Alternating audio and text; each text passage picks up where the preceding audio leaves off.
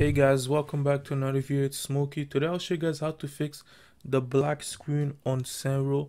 So it's really simple. What you guys need to do, you guys just want to go ahead and actually just like the first time it's gonna happen when you're gonna be doing the getting the new headquarter.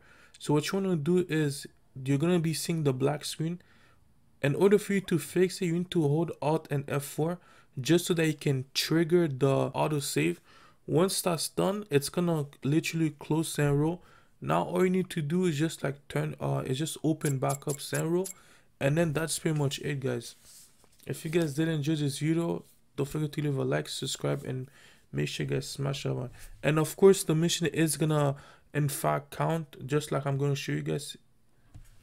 That's pretty much it, guys. Take care. Peace.